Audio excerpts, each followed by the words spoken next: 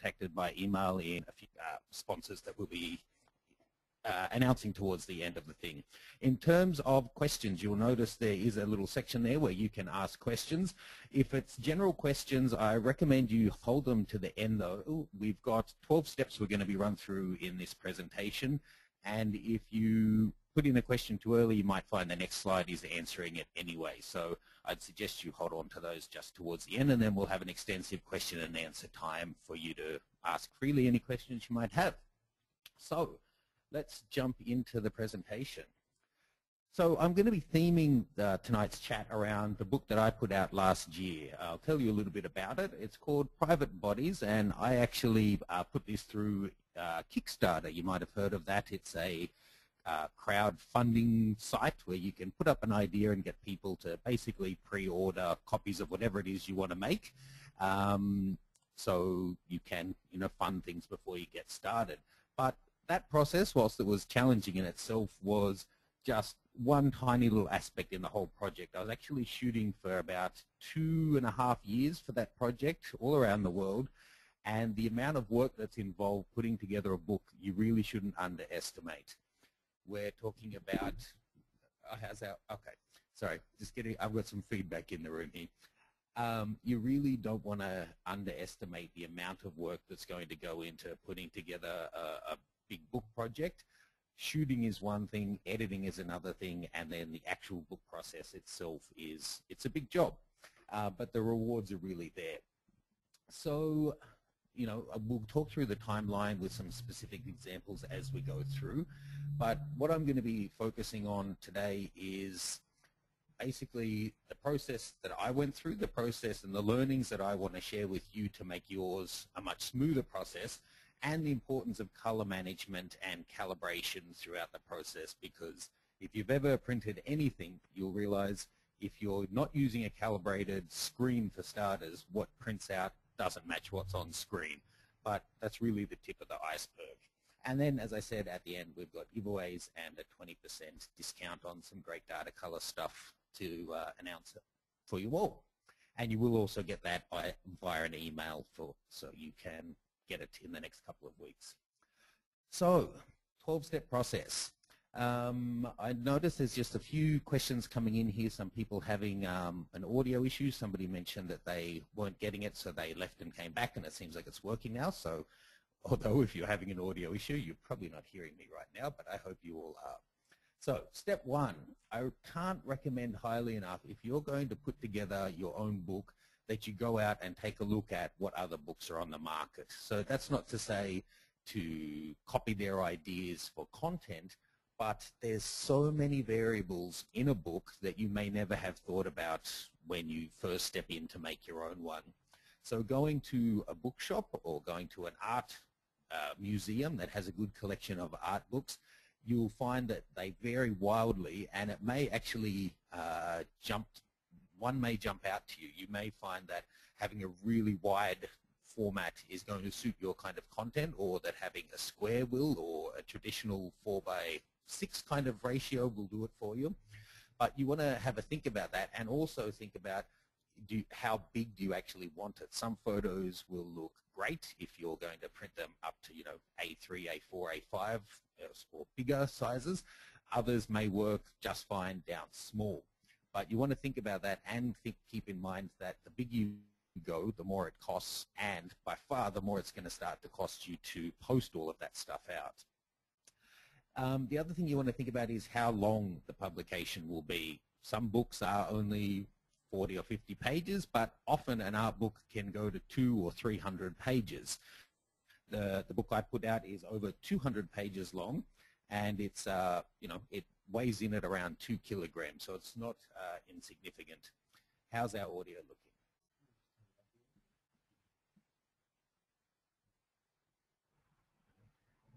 How am I sounding, folks? Sound good? I always wanted to be a radio presenter.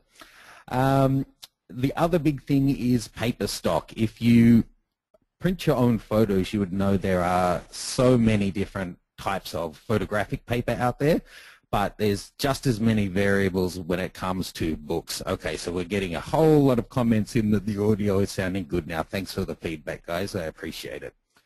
I'm pretty good at making books. I'm not so great at audio.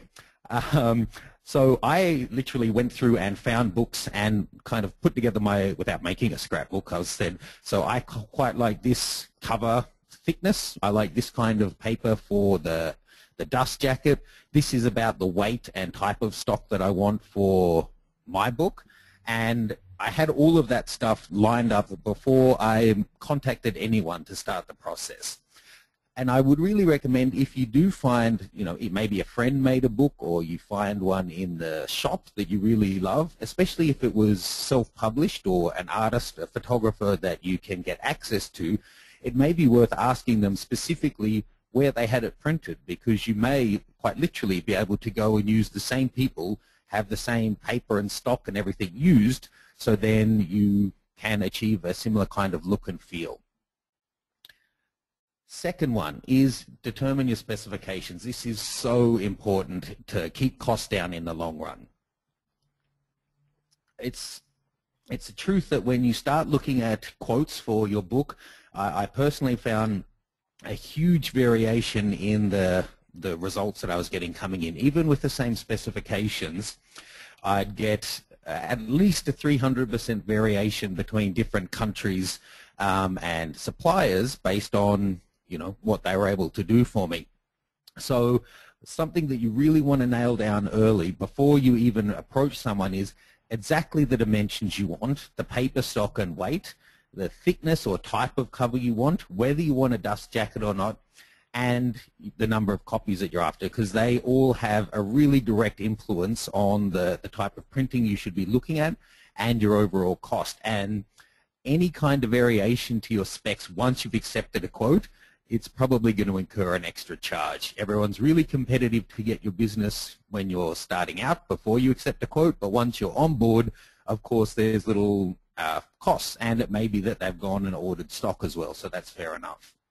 In terms of number of copies, that's a vital one for you to think about, and you'll need to have a look at your own local suppliers.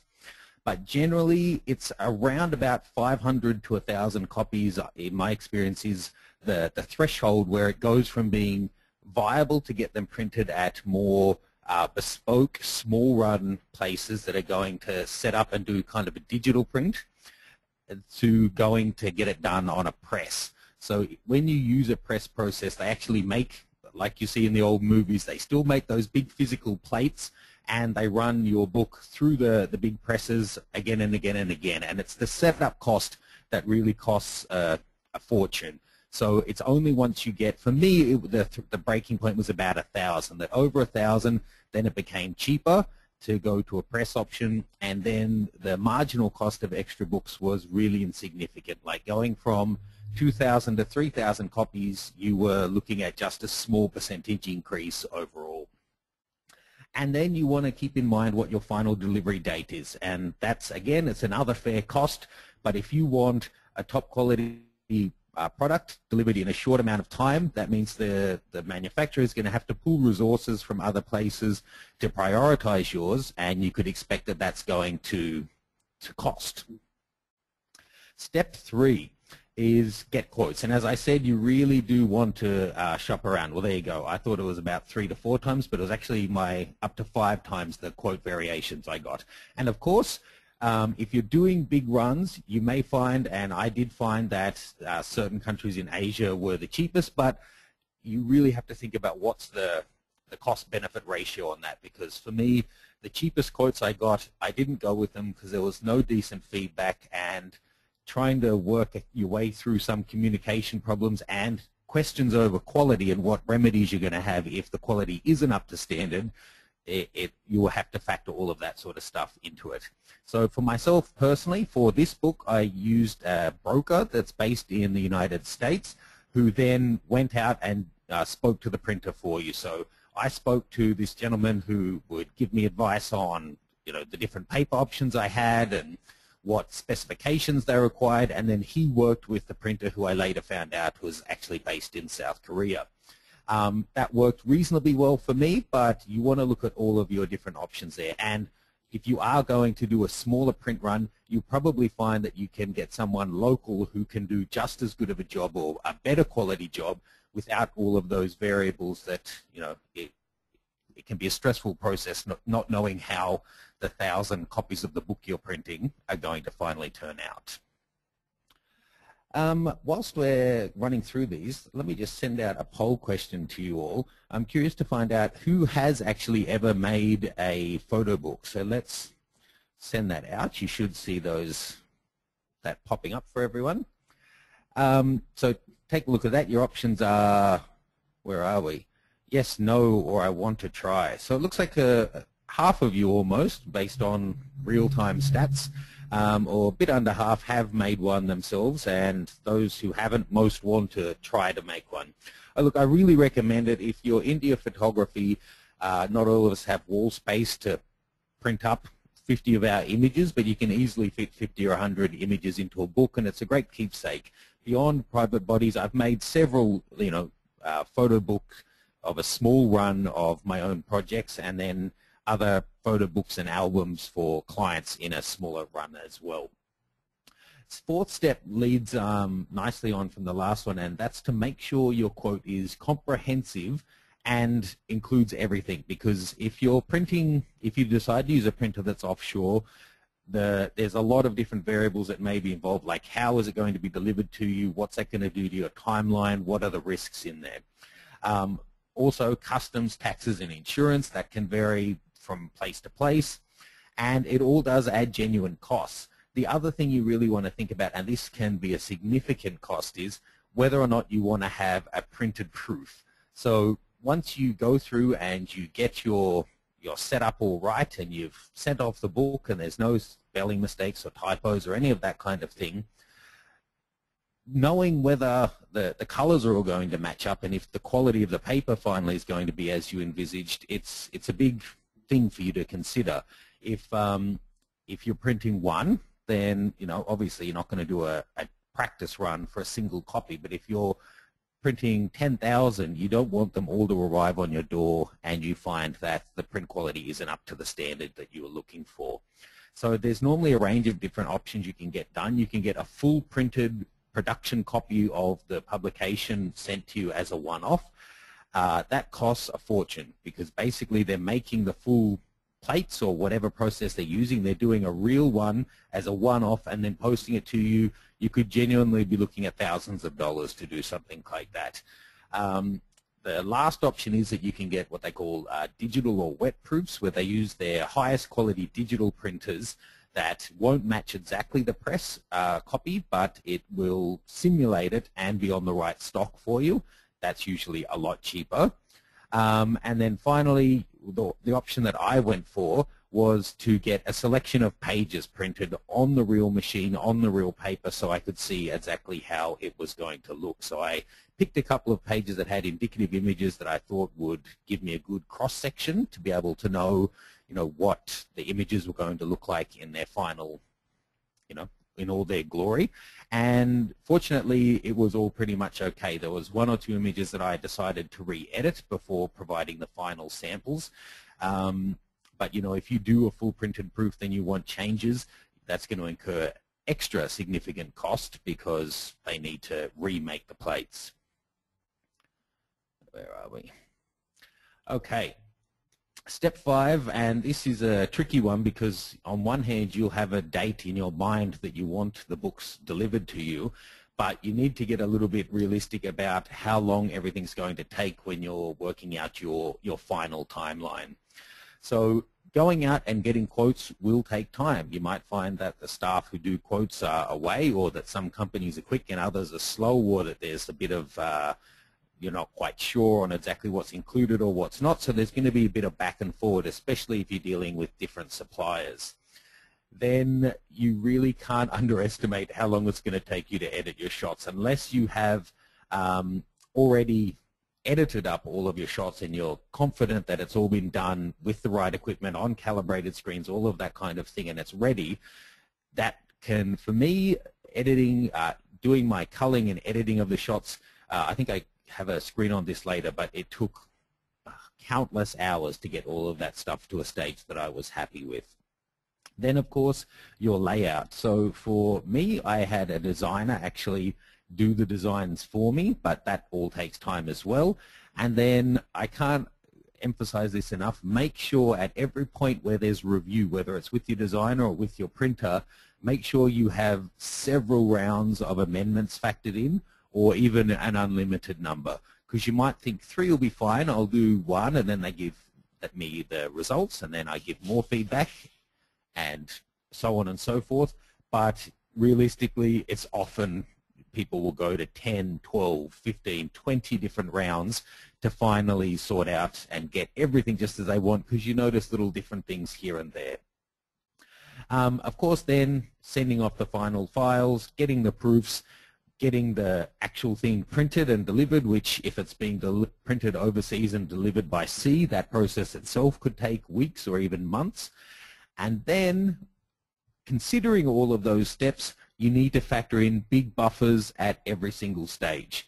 And suddenly you're going to realize, if I'm doing a big print run, this is not going to come together in a couple of weeks. We're talking a significant amount of time, because you need to, for me, I put in a 1.5 to 2 week buffer at every single stage. So in case my designer got sick, I'll put in a couple of extra weeks. In case there's crazy storms, I'll put in a couple of weeks for delivery.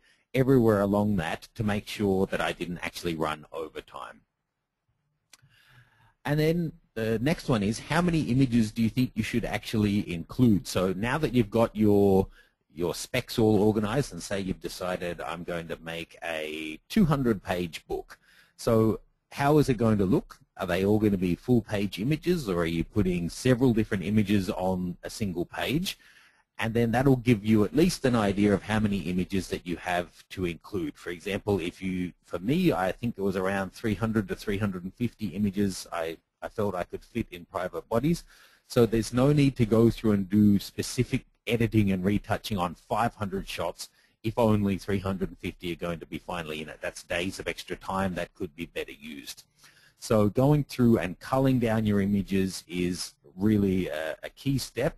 For me, I like to say for mine, I was shooting everyday people nude in their own home, and it was about 90 or so different subjects. So I treated each of the subjects as an individual kind of a chapter, and I would go through and say, okay, so this person has 2 pages, and go through and I would cull down to say my top 10 pictures from the shoot, and then leave it and come back and then try and cull that down to 5 and then 3 or whatever the final number was, so I could get a selection that I thought worked well together.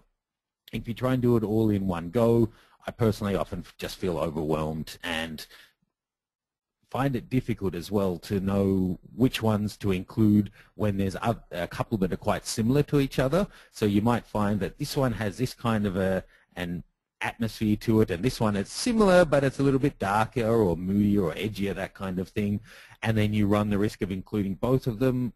Generally, I think it's better to just have images that really stand out from each other rather than having duplicates. That's true whether you're making an art book or an album for an event or a wedding or that kind of thing.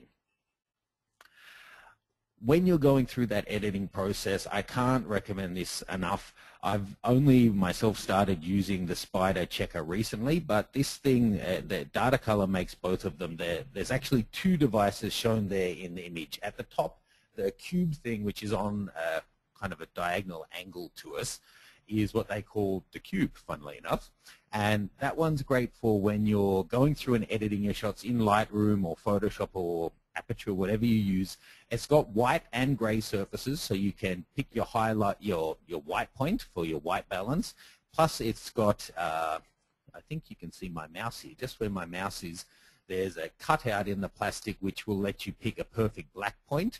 And there's a reflective area which will let you pick your brightest or most blown out area. So that quickly can help you set your tone parameters for the image. And then the spider checker is one that I've only just started using myself. But if you are in a situation where you have tricky lighting conditions, or if you just have, you want to calibrate the output of different cameras, It's so handy. Not every camera deals with color, well, every camera, I should say, deals with color in a different way. So I own several different cameras, some from the same manufacturer and some from different manufacturers. And if I shot with all of them in the same shoot, some lenses are cooler, some are warmer. Some, I find that my Nikon cameras, the sensors tend to emphasize the blues and greens, whereas the Canons often give richer reds and oranges. But if you don't want those differences and you want to be able to cancel them out and have everything looking the same, the spider checker is really great. It will match up in the editing process. It gives you kind of an overlay grid where it will measure each of those different colors, and it knows how the object was printed and what exactly that color of white should be and what exactly that color of pink should be, and it will match that up so that what's in your file is actually what was shot in front of the camera. Then, of course, the next stage is you need your monitor to be properly calibrated. I wonder how many people, I bang on about this a lot on my channel, there's no point being serious about your photography and editing your images if you're not doing it on a calibrated screen. You can have the world's most expensive brand monitor, but if it's not calibrated, what you think is perfect blue or perfect pink or perfect whatever, it won't be. Nothing ships absolutely right. So who is calibrating their screens? Let me just send out another poll here. I use the Spider 4 Elite, so I'm interested to see what you guys are using. Okay, so quite a few using the majority using Spider 4. Good to see. I haven't seen an empirical test on this, but I really think that you'd be better off having a really entry-level monitor, like a $100 or $200 monitor, and have it calibrated so to the best of its ability it's showing the right colors, than you would be having a several $1,000 monitor that you don't bother to calibrate. There's no point at being able to show you a billion different colors if they all have a color cast to them. That's just ridiculous. Let's jump back in. So this is one that fortunately, I have a lot of lawyers in my life. So I got some, what are we looking at? Stop the poll. Close the poll. There we go. Okay. So just a bit of feedback for everyone. We've got 48% of people using the Spider 4, 30% on the Spider 3, 8% on the Spider 2, and 14% other brands. And there may be some who didn't answer who aren't doing it yet, so consider it. I took the step on my book to check if I was legally ready to publish. Check with your local laws. Of course, it depends how the images were shot and what the nature of them is, and if you were hiring models or if they were taken on the street or on holidays, that kind of thing. A lot of things, and if you're doing it for your own, a book for yourself to keep, that's a different thing to making a commercial publication. But if you are using image waivers, make sure they're in order. I would recommend before you go out and shoot a really big project that you have someone check your waiver to see that it is legally sound. In fact, at the end of this, I'm giving a discount code for my Intimate Portraiture video series. Part of that is an image waiver and a run sheet, which could be of use to you. But you can go to a lawyer and show them the images, show them the layout of the book, and show them all the waivers you have, and get them to write a legal declaration that they believe the publication is safe to publish, for lack of a better word. I'm not sure what the legal term is, but basically that you've covered your backside, you've got the waivers you should have, give you any sort of feedback. If you're doing a small couple of books for yourself or an album for a client, of course, that's not necessary. But if you are going to do a commercial publication, it may be worth the cost. I'm not saying that it is for everyone, but if you're doing something like with nudes, then it's kind of the area that you want to make sure you've done everything by the book. It's not the fun side of photography that we always think of, though.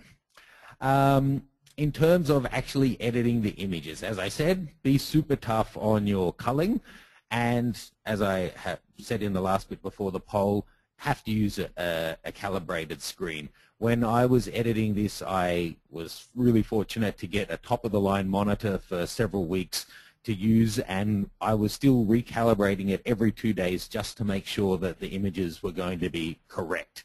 If you're using a great printer, then they should be calibrated. So what the output of their printers should be matching, what's inside your files. Of course, the paper stock and all of that kind of thing comes into play as well.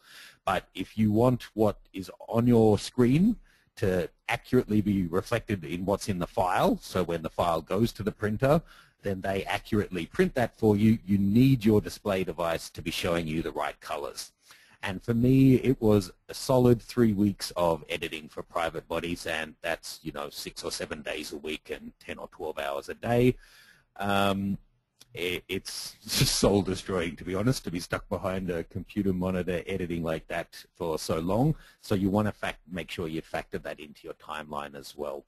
And of course, there'll be some images or some projects that don't require a lot of editing, which could be a lot quicker for you.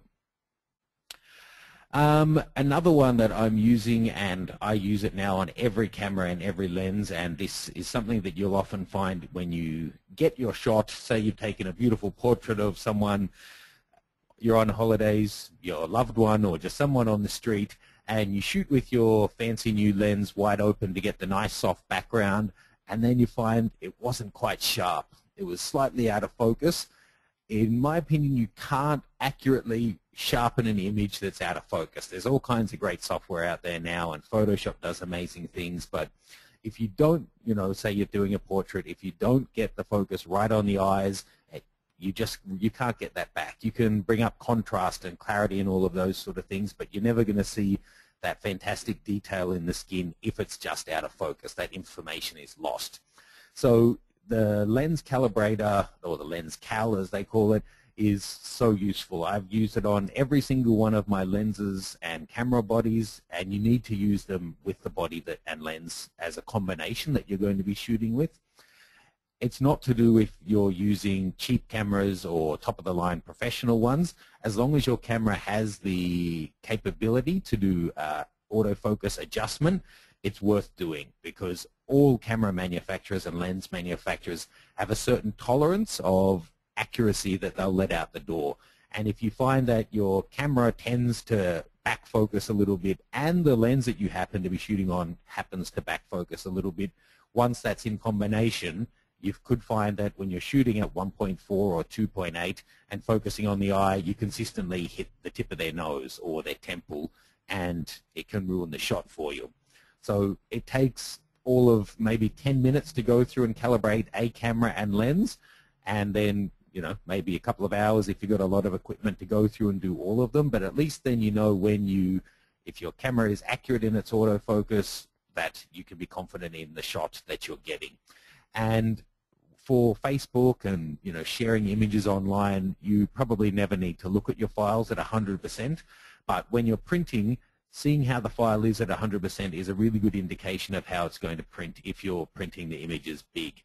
And that's when you're going to notice that if images aren't sharp, which is one of the reasons, other than being just tech geeks, that we check those things when we're doing lens reviews.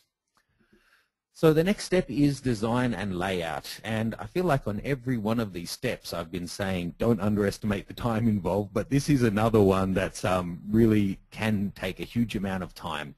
For private bodies, this is the most thankful thing in the process for me. I decided to use an external designer to do it for me rather than designing it myself. As photographers, we may have an eye for composition and for how we want things to look, but it really is a different skill set. If you happen to be a photographer and you're great at design and layout, then that's awesome. You can save yourself some money. But if you're not, consider hiring someone to do it. On one hand, they'll probably do a much better job than someone like me would do, or an everyday person, but they'll also do it in a fraction of the time. It's specific software, and they have an idea for what's going to work in terms of layout. They know all about font and the use of color and space for a publication. Sometimes being homemade and personal and have a personal touch can be a good thing, but for a book, for my book anyway, I didn't want that look. I wanted it to look really professional and slick, and it would have driven me crazy. Having done them before, you know, especially if you're doing one where you're sending it off to a commercial press, having to provide a final PDF where everything's open to you, it can just drive you crazy, because should I move that a little bit left or right? Is it going to look better centered? And how do I offset things? If you're doing a smaller run and using a print service, then often they'll have really great and intuitive software that's kind of drag and drop in interface, which can be a great option for you. But if that's not your strong point, consider hiring someone to do that for you. The amount of hours of time it can save you, and the headaches and lost hair and lost sleep, I think it's really worthwhile. And in that process as well, I probably had over 20 rounds of changes, so allow lots of rounds of changes in your quote with your designer. And of course, being that this is, well, I almost said 2013, 2014 now, you really want to consider having an ebook as well as your hardcover one. I have to admit, I had to be convinced of this myself. I was planning to just do a hardcover book because, you know, I think my images will look great being big and in print, and it's got a little bit more status to it, and it's nice to have something real and tangible on the bookshelf rather than just on pixels on the screen. But I'm so glad that I did. For one thing, posting a hardcover book from where I live in the world, Sydney, Australia, over to Europe can cost $70 or $80 for a single book, and it can take 2 weeks. Whereas I can, you know, email a PDF or an ebook for Kindle or Apple devices, and it's there instantly, and there's not much in the way of delivery charges, that kind of thing, and people are then able to instantly review your work. So I'd recommend that you at least consider it. It's not that difficult. If your designer has experience with ebooks, if they're making a print-ready PDF, it's, from what I understand, it's as simple as down-resing the PDF and then just getting it to integrate into the different software formats so it'll work on a Kindle or an Apple device, and get that quoted from the start. Because again, if you ask for a quote to design a book and then throw on at the last minute, oh, can you make these 3 electronic formats as well, you can expect that you're going to pay for that as well, and it could throw off your budget and your timeline. So get that spec'd in from the start. It's really a marginal cost, but you could find that your content works better in an electronic format, and that actually is going to be the best seller for you over the hardcover ones. And it's a lot easier to warehouse 20 megabytes in files instead of, you know, an extra 500 books.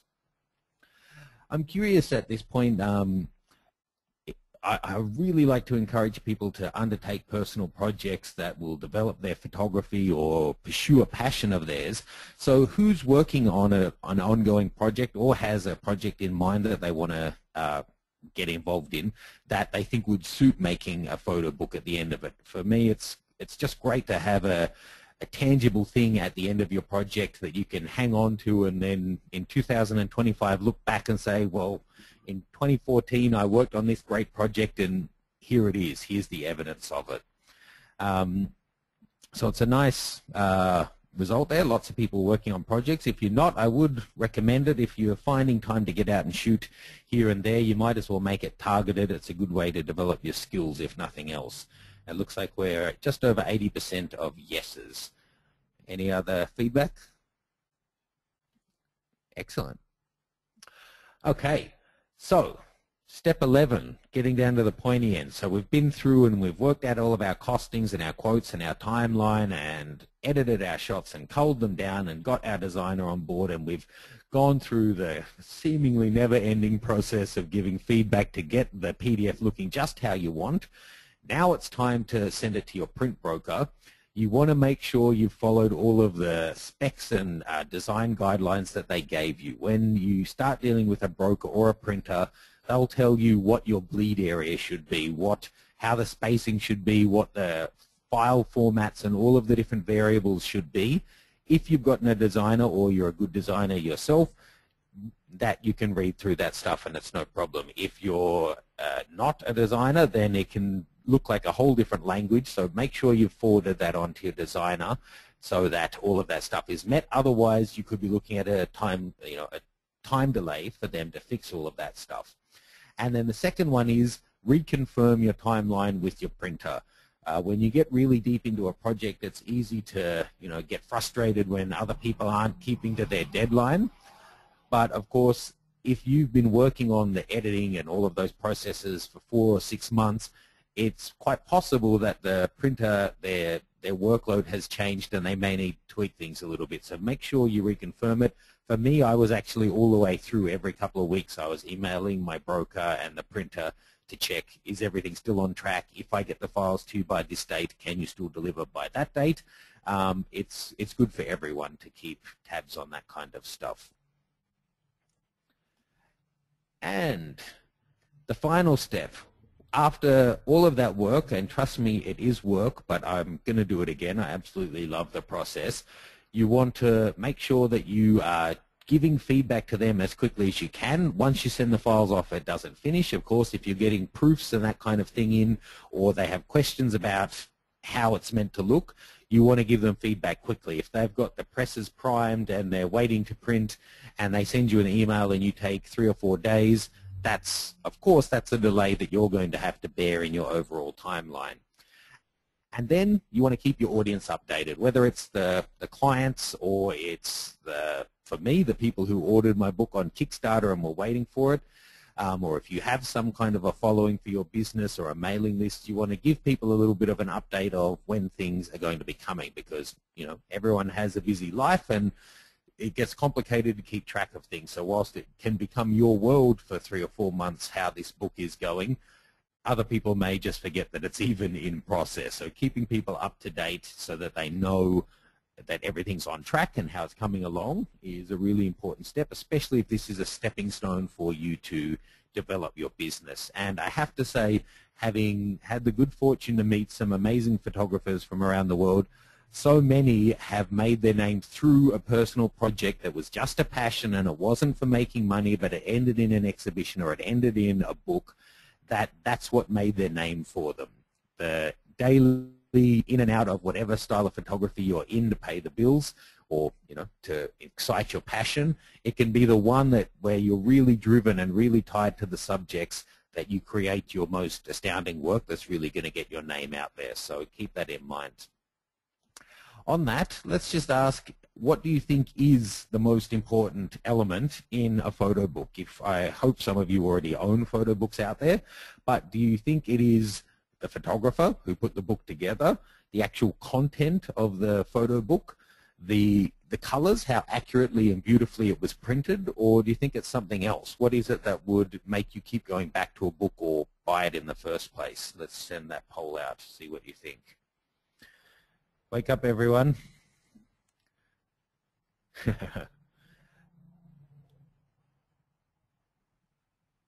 Okay, good one. All streaming in. Of course, I personally think it's all about the photographer.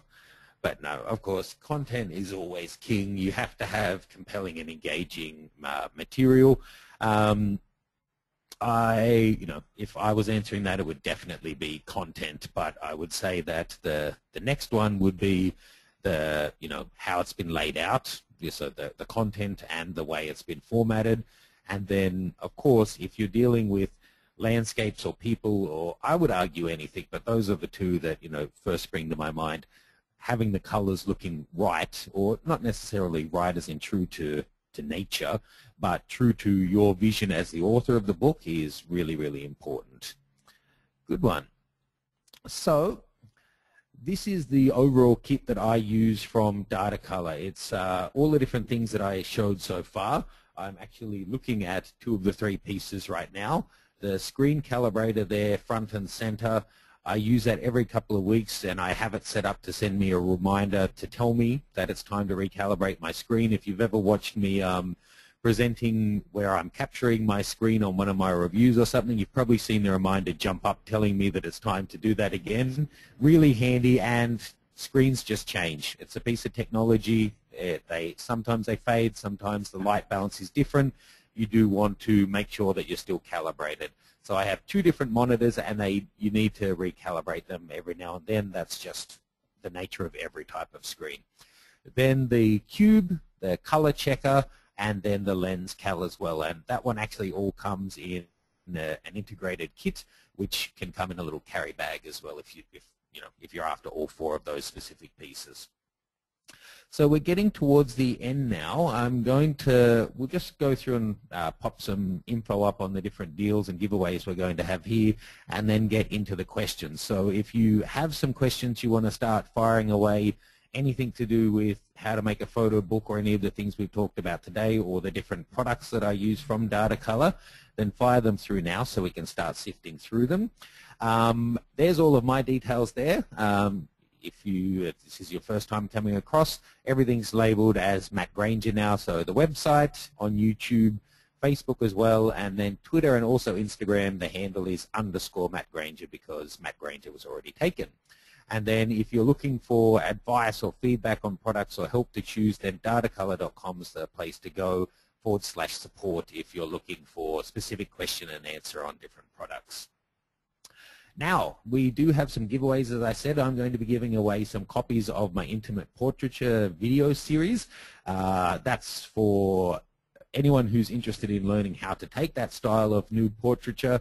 It's 4 or 5 hours of full HD video content, taking you on lots of different photo shoots and showing you the gear we use and how we pose and light and work with the subjects to get beautiful images. And that's an instant download, and we'll be giving away some copies of Private Bodies as well. So you don't need to do anything to enter that. Just by being here, the system somehow will choose people and let us both know that you've won. And the guys at Memento have come on board as well, and they're offering a $150 gift voucher to someone who's in the room to make a gift book. The guys who, right now, I'm sitting next to a guy from KL Australia who has helped make all of this happen. They are the Datacolor distributors in Australia, and they work closely with Memento over time, and they're a great company. So thank you very much for your support. Of course, thank you to Datacolor for putting this on and KL for making it happen. My connection was barely good enough, so they're here giving me all of the technical help that we need. Now, discounts for everyone. For those of you who don't get an email tomorrow saying that you won, if you're interested in purchasing either of those, the ebook download or the Intimate Portraiture video series, I've got a 20% discount up, which is thanks to Datacolor, which is available for the next 2 weeks or so until the 12th of March. And the code for that one on checkout, you just add it to cart and then add SPIDER-MG, and that'll take 20% off for you. All of this info will be sent out in an email if you miss this anyway, but the code for all of the discounts I'm mentioning today is SPIDER-MG, all one word.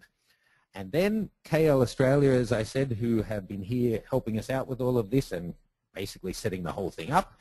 They're also offering a 20% discount off the Spider 4 Pro screen calibrator, the lens cal system, which, like I said, that's, I use the Spider 4 Pro, mine is the Elite, but I use the screen calibrator regularly every couple of weeks. But probably in this year, the thing I've been using most of all is the lens cal. I've been going through and calibrating every one of my cameras and lenses with that. And then also the checker. So if you're looking to get perfectly accurate color or to color match your different equipment, then that's the guy that you want to use. So let's take a look through the questions now and see what we've got here. So let me just check with my technical guru. So the ones that have an answer already flagged, you've answered them in text, is that right? Okay, so let's just take a little look through. A lot of these are comments. Let's have a little look.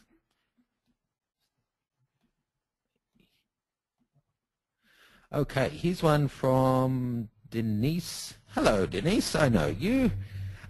With shipping costs so high, do you include insurance as a part of that cost? I've had 2 international book deliveries which never made it to our box. Well, that's annoying. It's a tricky one because for me, generally I would say yes. If I'm shipping internationally, Australian Post does include some insurance with airmail stuff, and if you're using a courier, then there's the option. But not every country and not every shipping method gives you the choice to insure your items. So for me, for most of my international postage, and this is something that I think will apply to nobody in the audience, but for me, I actually had, I don't remember the percentage, but a good number of the books that I would needed to post internationally sent from South Korea straight to Hong Kong, and I sent them from Hong Kong to the rest of the world instead of from Sydney, because even though Hong Kong's still kind of in the middle of nowhere. The postage price was about a quarter of what it would cost me from Australia. But certainly, I think you, as a general response to that question, and I know you're actually in the States, Denise, where postage is a lot more reasonable. Well, it's a lot less in the middle of nowhere as well, to be fair to Australia Post. Yes, I would include all of those costs in there or absorb it into your pricing somehow. So for me, I know that, you know, it costs me X to post within Australia, and it costs me X to post to America or South America or Europe, and I factor that in. So when, you know, my hardcover book sells for $80 plus postage, the plus postage that I'm charging people isn't my actual cost. I actually pay more than that, but I've factored that in, and it works out to be consistent across all the people around the world who are ordering. But there's always funny little countries that for some reason are twice the price to the country next door, or have a really bad history for not delivering stuff. Here's one from Rosalie. What percentage of your print run sells? I don't have a straight up number on a number front of mind on how many are sold now, but the way I had it set up with Kickstarter, we sold enough to make the project worthwhile straight off, and then we had the extra copies to sell into the future. And they sell quite, you know, every couple of days we're going to the post office and posting off copies, but I'd say out of my print run, I'd still have at least 500 copies left. But the ebooks I've found are really successful. I was totally off track when I thought that they were a waste of time, and I would say that we sell more ebooks than we do hardcover books now, which is great, and they have no marginal cost, or very little anyway. One here from Andre. When you use a commercial photo book manufacturer, because of the paper stock used, you never get the same as the calibrated image. It's a bit flat. Did you have to boost beyond normal? I spoke to a local photo book printer. They confirmed this issue. That's a tricky one, because there definitely are stocks that happens to what you're describing there. And let me tell you, color calibration, as I've been talking about it tonight, it's pretty simple. Spend a few hours, get your head around it. You'll work out how to calibrate your monitor. You'll work out how to calibrate the focus of your lens and how to use the color checker to get that right. But then when you get into the printing side of things, it's a whole other can of worms, which is really quite complex. And you'll find that this, for example, Epson printer running these specific inks using this specific paper needs this specific profile. But if you change the paper, or you change the ink, or you change the model of printer, even if it's still an Epson, for example, it needs a different profile for how it deals with color. So there will be some papers out there that actually are more vibrant and quite shiny, and that, you know, show up different tones differently. So it will come down to if you're using who your printer is and what kind of options they give you, and if you're able to get printed proof. There's a couple of really famous standard shops out there that are like test calibration shops. You can ask for a sample to be printed on the printer with the paper they're going to use and send it to you, so then you can do a visual inspection if you don't have the equipment to do it, a visual inspection to compare it to your screen to see how it's coming out compared to your actual file. So that's an option, but the mass-produced online type publications may not offer that kind of thing, as is always the way. If you're going for cheapest price, you're not going to get best service. Another one here from Denise about how can I explain how to use the checker. So it's a really visual process, I have to say. Not having the slides here, it'll be a little bit difficult, but I am actually planning a video to demonstrate how to use this one in the next couple of weeks. But essentially, you're going to have to use your imagination here. As I said, I don't have the imagery with me, but let me just flick through my slides so you can, at least everyone can see what we're talking about. So let's take a typical example, two different examples. One would be you're shooting a model in a studio using certain lights. You would get your subject to hold the card as straight up and down to the camera. You take a shot under those lights, and then when you get that sample file, you install a plugin for Lightroom or whatever software you're using, which, once you've got the color checker, that's free. You just install that, and then basically you crop in onto that part of the image, put an overlay over it, which, again, this might sound technical, but it's a whole 5-second process. That will then remap all of the different colors, maybe a slight tweak, maybe a big one, depends on the individual shoot, and then you can copy and paste those color profiles across everything you took under the same lighting situations, and then it's all bang on. Same if you shot over a full-day wedding, you're shooting Canon, your partner's shooting Nikon, you shoot 2,000 images between the two of you, you can calibrate the different resulting images so then everything's going to match, so there isn't a big difference between the two. I hope that made sense to you, but it is quite a visual process, so it's something that's worth seeing step by step, so stay tuned for a video on that one. Paul asking what software I use to develop the book. In terms of editing, I use Adobe, I never know, it's like Nike or Nike. Lightroom and Photoshop is what I did all of my image editing on, but as I said, I got a professional designer to do the layout, so I'm assuming he was using one of the Adobe suite, but I really don't know, and I don't mind either. As long as he delivered and gave me a good high-res PDF at the end of it, that's all I was after.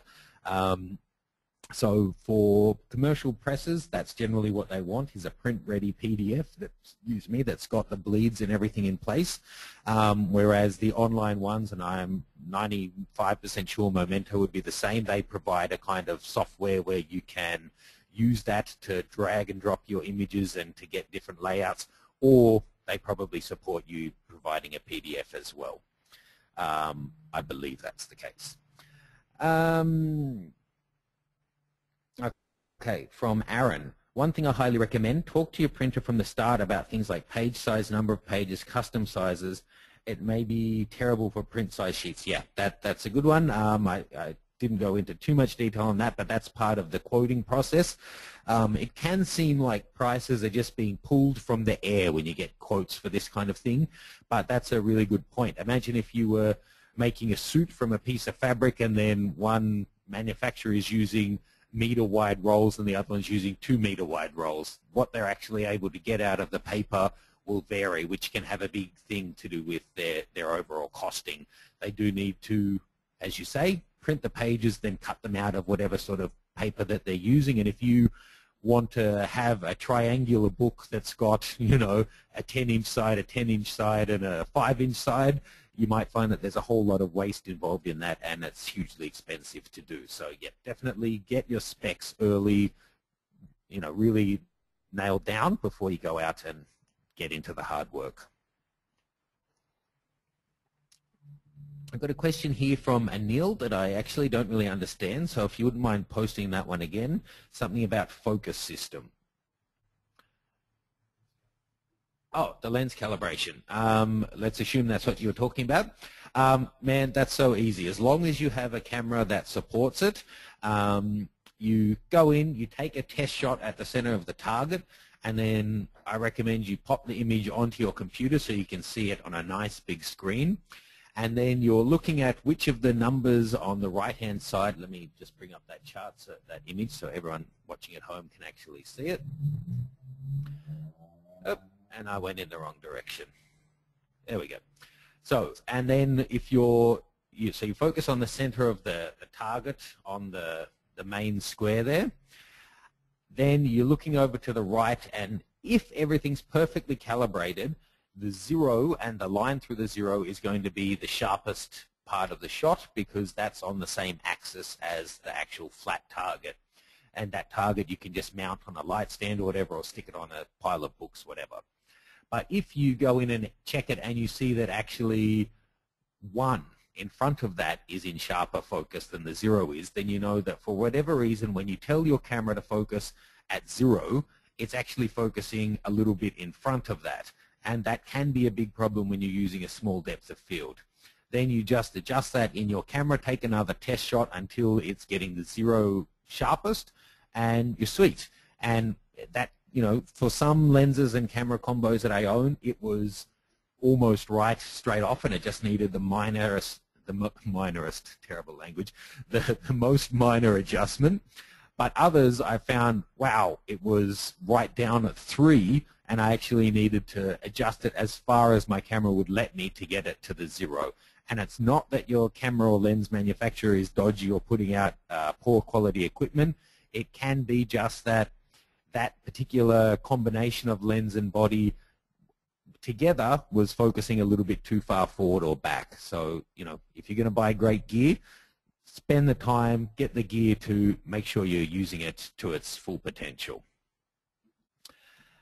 Will the Spider 4 calibrate an LCD TV 37-inch in the same way it will calibrate an LCD computer monitor?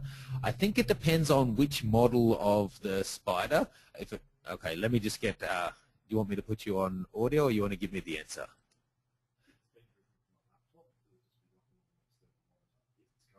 One sec, guys. Yep. Okay, good one. Easy answer. Sorry for the pause, everyone. If you're running it from your laptop through to a big TV, it'll calibrate in its. Basically, it is a monitor, so yes, it'll work, no problem. If you're, however, running, say, your TV through the DVD player or whatever, and there's no computer involved, then you need to get the Spider TV model, which is set up for that. And that's the same thing, you know, I personally don't have one at home, but if you're going to go and drop serious money on a big screen TV and speakers and all of that sort of stuff, you might want to make sure that your blacks are nice and rich and your colors are nice and accurate so you get the best image quality. Thank you to Bernard. He's just saying he enjoyed this one. Okay, even after using the full suite of Datacolor technology, how accurately is the printing of photos in a photo book if you are working off of a laptop? I always have issues with the brightness, given that it looks different depending on the angle the screen is tilted at. Any tips? Yeah, the brightness is the biggest one, and to be honest, I think for people who aren't calibrating their screens, 99% of people have their screen up way too bright, which washes out the colors and it just throws everything off. So when you use the higher-end Spider products, it will actually help you pick a white point, which will, so if your monitor has a backlight or a brightness adjustment, you can actually adjust that. So it will tell you that this is the right point to be using when you want color accuracy. So for me, I know that that's nearly always just, and don't take this as being accurate for yourself. It's totally going to depend on your viewing conditions and your computer. But in my office with the normal lights on, it's just above 50% of brightness on my monitor. But when I'm web browsing, I like to turn it up because I just like the brighter background of the browser. But I know when it comes time to edit images that I drop the brightness down. And in terms of color accuracy, that's not an issue specific to laptop. There are laptops out there with brilliant monitors, and as I say, you're better to use, I don't want to put down any particular brand, but a really cheap laptop with a nothing special monitor and have it calibrated than you are to have a $1,000 monitor and not have it calibrated. So yeah, that's the response on that one. And then, of course, there's great printers out there and there's less great printers out there. So, but if they're a commercial press and if they are aiming for professional market or serious photographers, they should be well calibrated in the kind of gear that they're using. Okay, here's one from Sand here. Sorry if I've mispronounced that.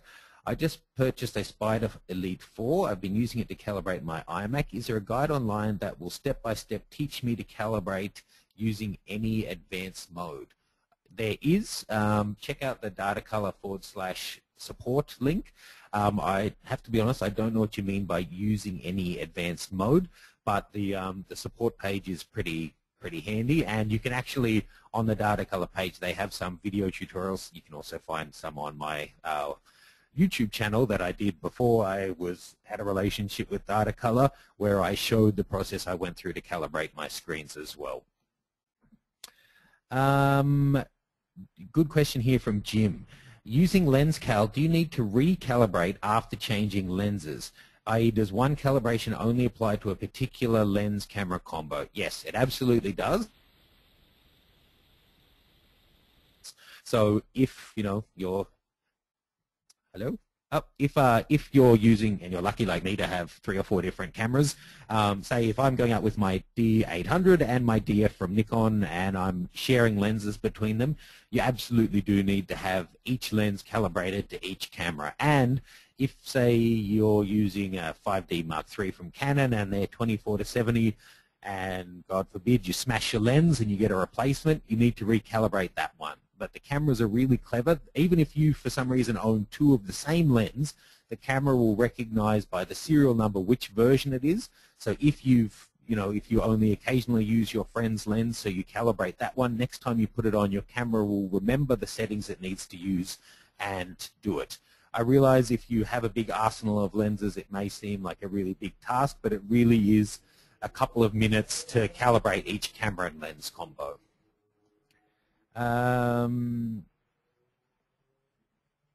Okay, I might get a bit of feedback from Luke on this one. A question from Doug Sport. I might have missed something, logged on 15 minutes late. When calibrating monitors for print output, what settings would you use to emulate paper? I think that's a big can of worms type of question. Is there a generic, almost one fits all answer? Okay, so Luke's saying go for 6500 Kelvin as a blanket answer, but it's definitely more nuanced than that, because there's a million different types of paper out there and a million different printers out there and different profiles and whatnot.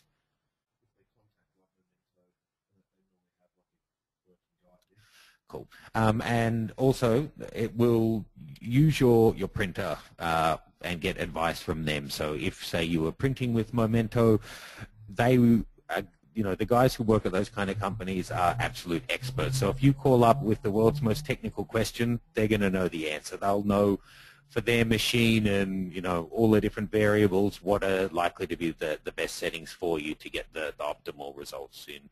You got to keep in mind they want you to have the best looking photo book you can too, because it reflects well on them. Let's see. Okay, so Wes was just saying my early question, the LCD TV is connected to the computer and uses a monitor.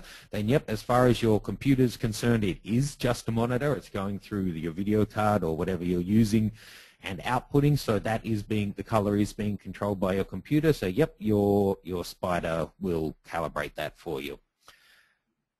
Just one thing to keep in mind, the reason that a huge TV can often be cheaper than a smaller monitor, resolution, man. My 27-inch monitor has like over 2K resolution, and it's nothing special. It's nothing over the top. But if you want a 2K TV, you're talking big money. So something to keep in mind. And often the color gamut, how many colors they can show, is a lot better on a computer monitor. And there's refresh rates and stuff to think about as well. Okay, good question here from Chris. I'll just read it out to you all. It's a little bit longer. What are your thoughts on trying to get your photography more known in regards to putting a book together?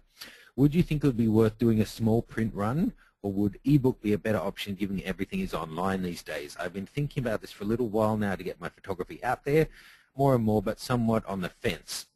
Okay, this is, it's really difficult to give specific how should I grow my business advice to someone, because even though photography there's a lot of things that we share, everyone in the room is a photographer of some type, what market you're in and how you're trying to present yourself and who your potential clients are will really change. So if you're aiming for a blue chip company to be your client, or elderly wealthy families to be your clients, or younger people, the kind of product that's going to appeal to them and in your city, in your country, is going to vary. So I know, let me think of 2 or 3 examples of guys I know in Sydney who are just kicking butt in that sort of area.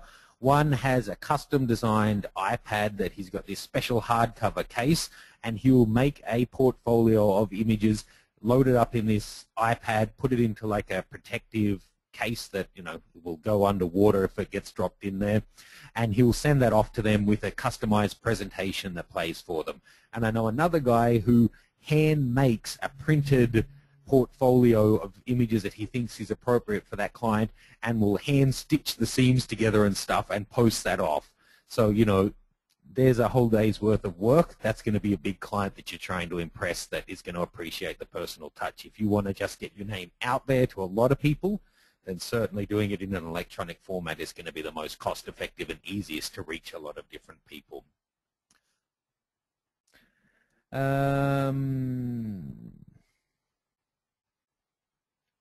Okay, this is a tricky one. I'm not a lawyer, Michael, but Michael's got a question.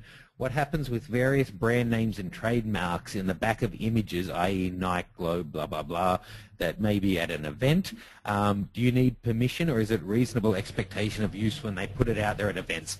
It's going to vary depending on your country, definitely, but there's a thing, you know, same as even in countries where there's an expectation of privacy. If someone's a public figure and they're in public, then that's kind of the overruling factor there. I would say it depends on the event. If you go to some stadiums, they'll say you're not allowed to shoot here because of the sponsors, this, that, and the other. I would say if you're going to sell a picture of X sports star with a Nike logo in the background and you're going to use it to advertise another product, that's a big no-no. But if it's all out in the public domain in Sydney, as far as I know at least, you'd be fine to sell it as long as you're doing it to sell as a standalone product, not as a, you know, to advertise something else. So you couldn't take a photo of me wearing Levi's jeans and then use it to advertise Levi's. But you could take a photo of me wearing a branded piece of clothing to sell just as a fine art, and very fine piece of art it would be, photograph of your own work. But check with your country, check with the lawyer. There are little nuances there, but, you know, again, I'm not a lawyer. Don't take this as a bulletproof answer, but I can't imagine that Nike is going to come after a photographer for having a Nike logo in the background of one of their books. You never know. Crazy things happen, but that seems really unlikely to me.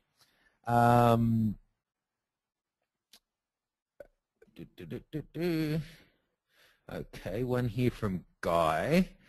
Matt, my wife and I have done a couple of books and have had some large prints done. Having prepared the images and pages, I've been disappointed with the dullness of the final product. Is it merely an emissive and reflective problem, or is that they're all to it? Do you have any tips? Luke's nodding away as yes. I think it's all a process, right? So having your equipment all calibrated and then having it go to the printer, the files right.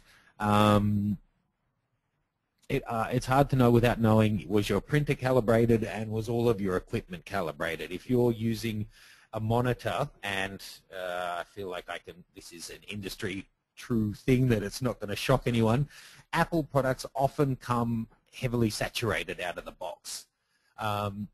So if it's too bright or too dull or that kind of thing, you'll find that the color saturation and the vibrance is going to be different. So for example, if your screen is up too bright and then you try and correct that, then when it goes to print, it's going to affect the final print quality. So it really is a chain, and everything's interrelated, where capturing the color right, seeing the color right to edit it, having it thereby correct in the file so when it goes to the printer, and then using a decent printer that has accurate profiles. It takes all of that to get it correct to how you want it. Interesting one here from Lisa. What's the best file size for a quality photograph? It's pretty much a linear relationship on how big you want to print the file. I'm happy to be overruled by a more technical expert, but my understanding, the old rule of thumb of around 300 dpi came from the days of magazines, where you might have it a couple of feet away from you. I'm getting a shaking head. That's not the case. Well, it's certainly what resolution you need is going to depend on how far away you are from it. So a billboard doesn't need as high print quality as a magazine. A gallery print, people may walk up really close to it, but a billboard, they're probably going to look at it from 100 feet away. As a general rule of thumb, if you want it to be optimal print quality, then a bigger file size is more information for it to be able to print off. When you're sending off your images, and if you're going to go for, say, a 300 dot per inch resolution, then sizing your final image to match or exceed the final print size that you're going to do is probably a good idea. There's no point sending a 1200 by 800 resolution image and then to try and print it to a large size. I hope that adequately answered that one. Okay, Aaron saying, I highly recommend adding a section to your talk for future use regarding profiles for print. The guys at KL will be able to help you there. So there you go, thank you. Okay, Kent saying it's pronounced Adobe with lots of E's at the end. Thanks for that. Do publishers usually charge for sample prints? There's two different ways that can go, and I can only share with you my own experiences. When I went out to potential printers for my book, I said to them, can you send me samples of stuff that you've printed in the past? This is the kind of thing that I want to print. It's going to be, I want it to be a higher end, paper stock, print quality, all of that kind of thing. And every single one of the printers was willing to send me either selected pages or a full book. There was only one who asked me to cover the postage costs for that. But then at the other end, when we're talking about getting a printed proof of what you're printing with them, absolutely. Either there's going to be an additional charge or it's going to be factored into what you are paying. So I mentioned this earlier, you might have come in a little bit later.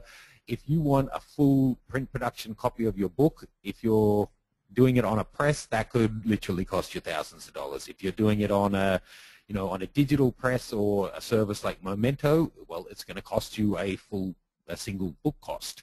But if you're going to print 20 copies, it may be worth doing it. If you're going to print 20,000 on a press, it may be worth doing it. But yes, there's not many industries now where people are just making supernormal profits where they can afford to just keep including more. For people, if you want more in the way of samples, then it's going to affect the price somehow. Denise is asking, how does one find a broker? Now, that's one where I'm going to be a little bit elusive because the guy that I ended up using, I wasn't 100% happy with, so I don't actually want to recommend them. But if you go to Google, who's your friend, of course, and search print brokers or someone in your area, so Southwest America print broker, something like that, you'll find a whole bunch of them, or fine art photography print brokers. You'll find lots of them, and they should be willing to send you samples as well. If they're worth their salt, they should be really open and upfront about where they're based, what their commission structure is, all of those kind of different things. So my guy was really honest. He didn't say that it was in South Korea, to be honest. He said, we're dealing with printers who are in Asia, but it's not China. That's what he said, that they used to, but it wasn't worth the hassle in terms of the mixed quality that they were getting.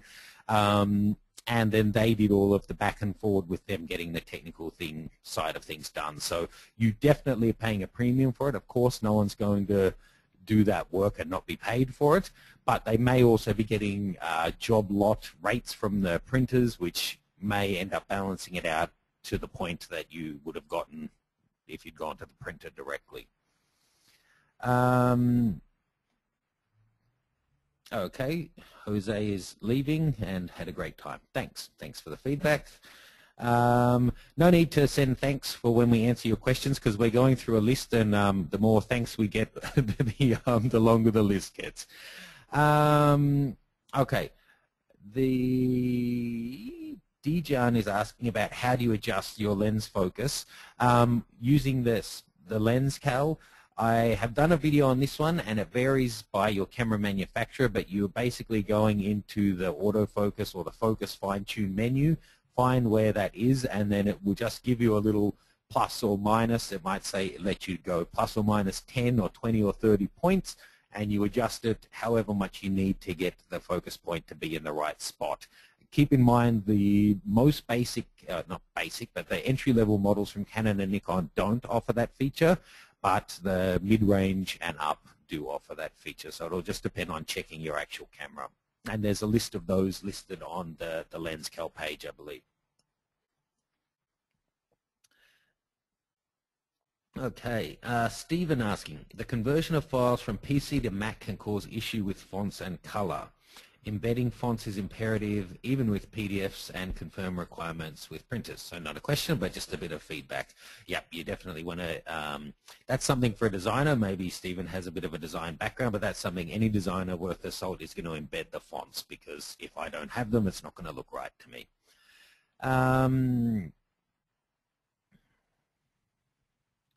Let's see. Okay, it looks like these next ones are going to be answered already.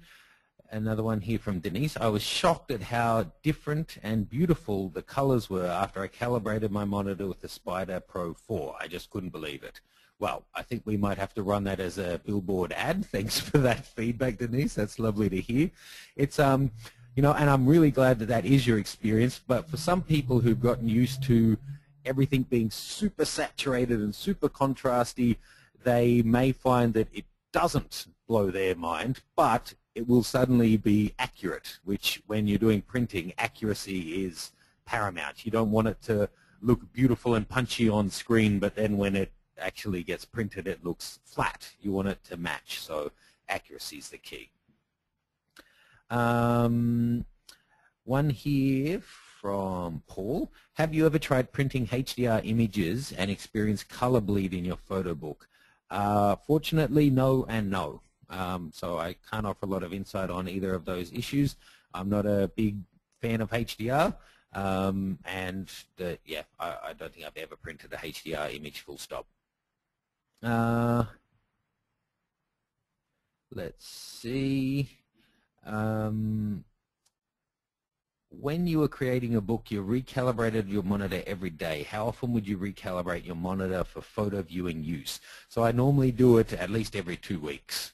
I'm actually not even sure what the official recommendation is, if it's 2 weeks or a month, but it gives you a bunch of different options. So, I should point out, with the recalibration, that's not a laborious or even an interactive process, really. You turn the program on, put the device on the screen, and it goes through the processes, makes the changes it needs. You just hit save, and that's it. In the time it takes you to go get a glass of water, it's probably finished the process.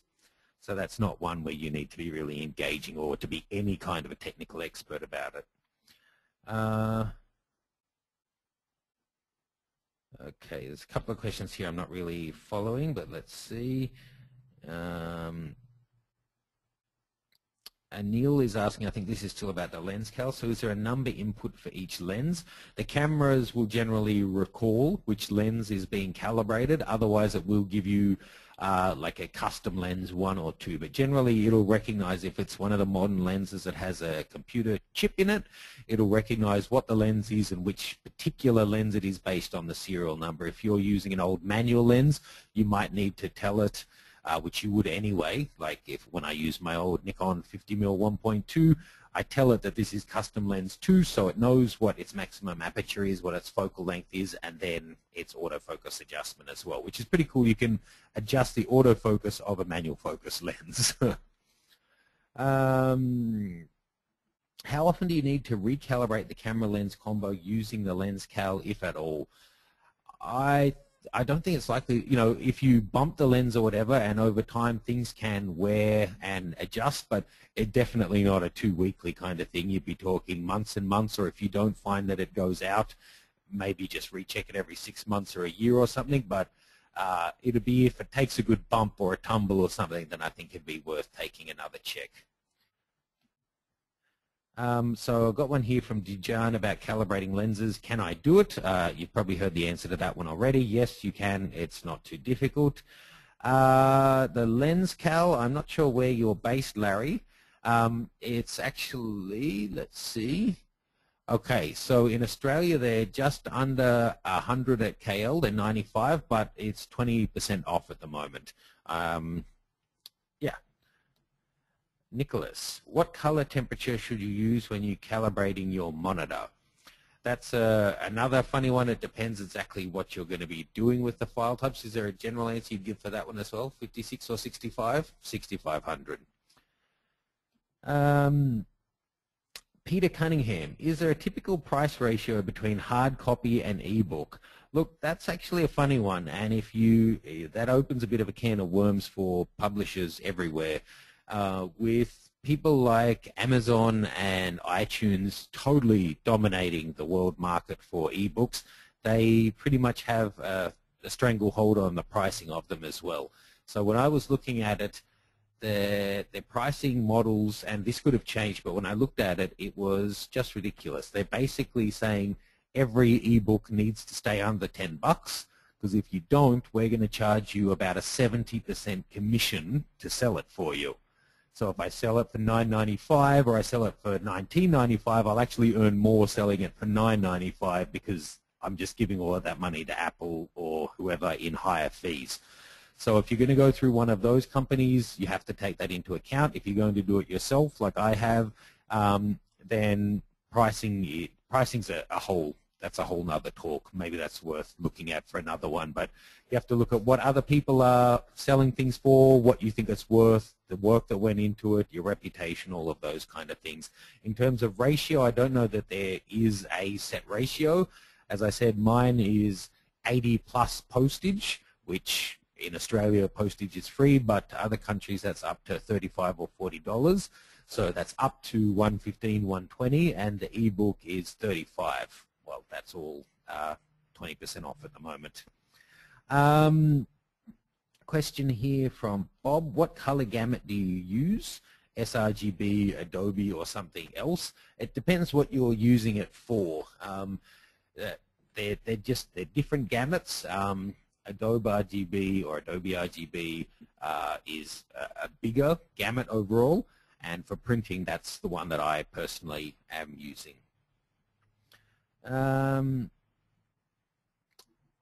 Norm asking, I'm an artist. Are there any special issues using scanned images and photos together? I'm not sure what you mean exactly. Probably not. Just try and make sure the quality matches so they don't stand out. And, of course, make sure that you have the right to use the images. One from Peter Cunningham. Does the lens cal set the camera for one aperture only and or distance from the subject? Look, they have a guide on what they recommend to shoot it on. You want to calibrate it wide open. That's going to be the most accurate. If it's a zoom lens, generally you'll calibrate it using the long end. Or if you always tend to use, say you're using a 24-70, if you use it at all lengths, you would set it up at 70 mil at f2.8. But if you know that you always shoot that lens at 50 mil, then calibrate it at 50 mil. But that's going to be the most accurate thing. And it's worth, I mean, like I said, I calibrate all my lenses with it, but you're going to find the most profound difference with your primes because they're faster. You might have a 1.8 or a 1.4 where you've got 3 millimeters depth of field on your shot. So there, having it correctly calibrated is you're going to see the quickest, feedback that things are working for you. Let's see how we're going. We're getting more and more questions. We'll probably keep going through for another 15 or 20 minutes or so. Got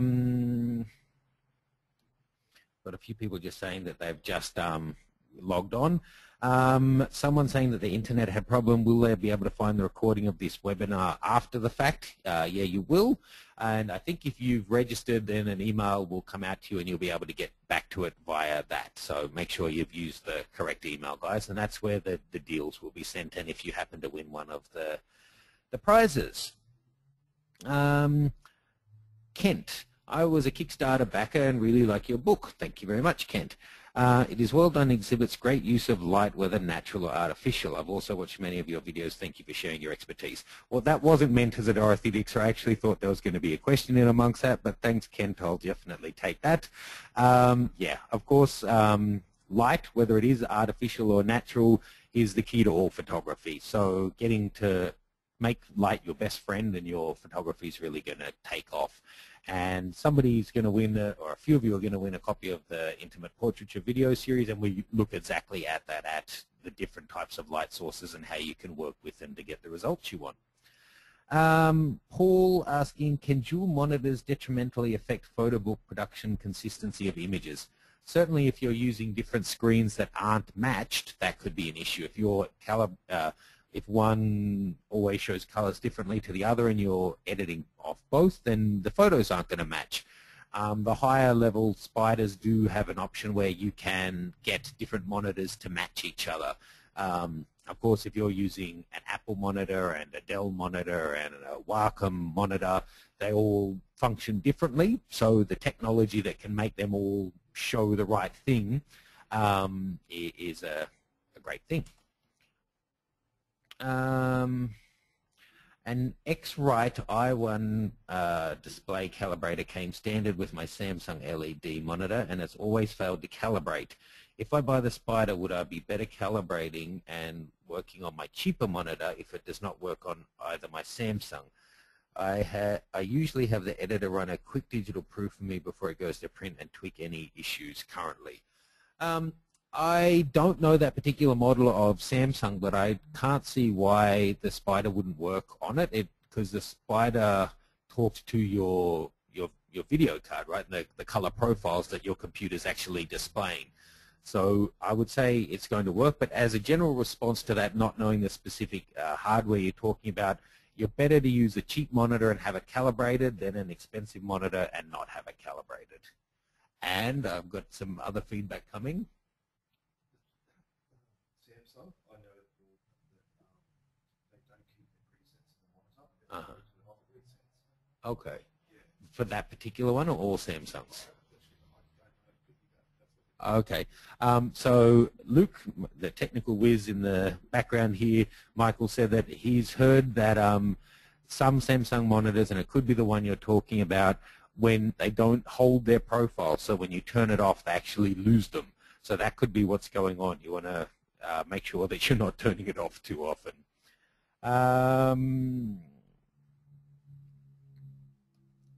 Let's see. A few people saying bye and telling us just little bits of feedback. Thank you for that, everyone.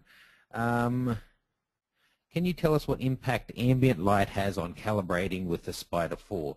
You definitely do want to take that into account, but the Spider 4 actually will do a reading of the ambient light and take that into account for you. So it does make a difference. If you were shooting at home and it's near a bright window with the screen in direct sunlight, and then at the office you're under fluorescence, and then at somewhere else you're in a dark room, you would calibrate at each of the 3 different locations and choose the one you're in, because that is going to affect it. Of course, just like your camera, your eye doesn't actually see what it's looking at. It sees whatever light is reflected off that into your eye. So the light that's bouncing off your screen has to be taken into account as well. Another question about the lens cal that we've already answered. Would you recommend a monitor hood? If you're shooting in if you're editing in a room where you have a lot of light from different directions, then yeah, definitely. I don't use one on a daily basis, but I do use and I'm getting a smack on the hand for that, but I use hoods all the time and loops when I'm outdoors. My studio, fortunately, is kind of dark and dingy, so I don't have a lot of ambient that I need to contend with. But yes, for optimal results, yes, any full-time editor will be using a hood. I've got this. Let's see. Matt, do you think it's necessary to have a non-glossy monitor? I'm specifically thinking iMac, which I have at the moment. I personally find it difficult. That's going to be, again, to do with the ambient light, and it can make it tricky. Back in the day when I had a MacBook Pro and they had the glossy or the matte screen, I did get the matte one, matte for matte.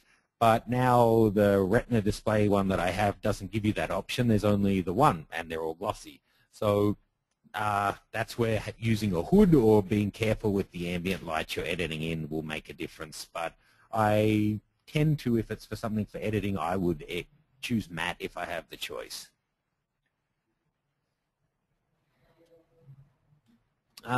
Is the cube used in lieu of the checker, or is there no redundancy there? Look, the checker is much more comprehensive. It gives you all of the color stuff, whereas, the checker, whereas the cube is just giving you your tonal range. There is some redundancy. They do some things as well. You know, you can get your black and white point off the color checker as well, but for a pitch black reading and for the highlights, I think it's only the cube is going to give you that, and for all of that rich color information, only the checker is going to give you that. I had a blurb printer book that had 2 HDR 2-page images, and there were halos around the images. That's HDR, dude. I was surprised because I used the high-quality paper, took them out, and it was all good. Not a big fan of HDR either. Okay, so it could be something to do with the paper, but halos are the most common thing with HDR. That's just something you're dealing with. If you found that changing the paper made a difference, then yeah, there you go. There are so many different variables in paper. KL actually printed an exhibition for me once, and they printed out similar images on different stocks of paper, and the images looked so different. And it is an aesthetic thing that you want to take in mind. It's not just how does the page or the print feel in your hand, but also how does it look, and does it have a texture, does it have a sheen, all of those kind of things. One here from Dijan again. Adobe Lightroom changes my overall color profile when an image is open. Oh, I think it's does. Does Adobe Lightroom change my overall color profile when an image is open for preview? Even though my monitor is calibrated with the Spider product, how can I avoid or fix this?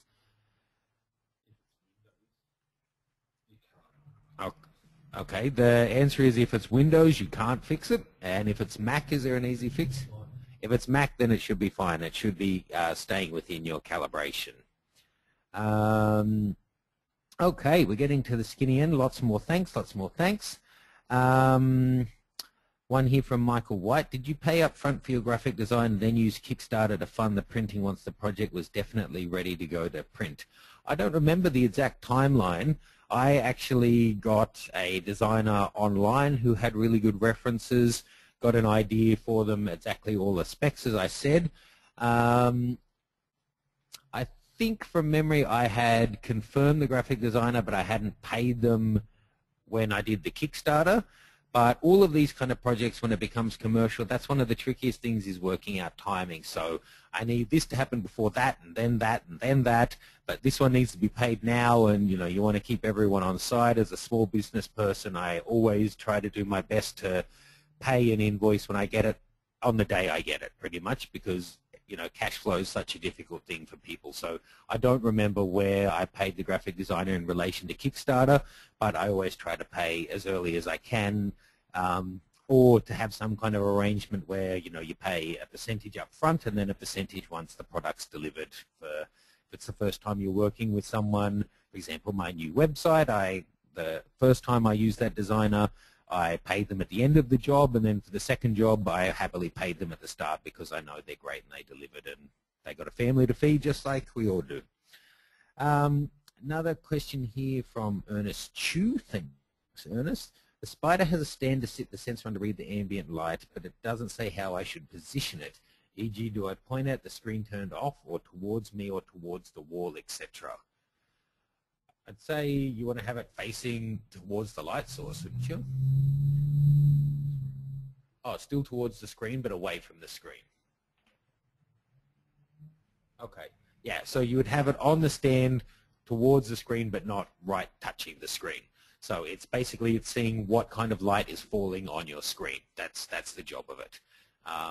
It doesn't care how bright is the kitchen, just how bright is the area right around the monitor. That makes sense. That's right. Rob, thanks, Matt. Matt, appreciate another thank you for your support in the community. My pleasure. And then a couple more thank you. So thank you all for this. It's been really fun. Big thanks to Datacolor for organizing this. This is their platform, and every second month I'm going to be presenting a topic, and Australian legend of photography, Peter Eastway, is doing the odd months. Sorry, I lost my words there for a second. So make sure you look out on the KL website, on the Datacolor Facebook page, and all of those places. They'll be promoting the upcoming ones, and of course I'll be sharing them as well. Going through all different topics related to photography and specific images. So this is the one on Photobooks, and in 2 months I'll be back with something altogether new.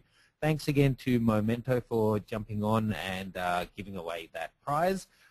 Check your email in the next couple of days. The email will come out with details of who's won prizes and details for the discount codes, so you can grab any of that Datacolor gear or a copy of my Intimate Portraiture or Private Bodies ebook.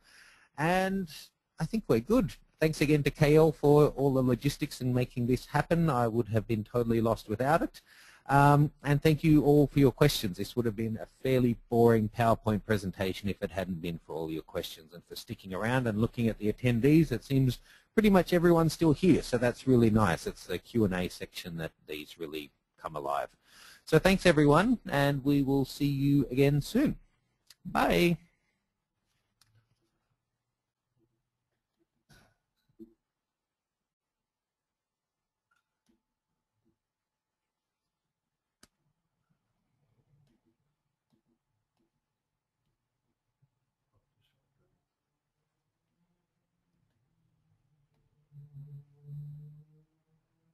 The organizer has ended the session, and this call will be disconnected.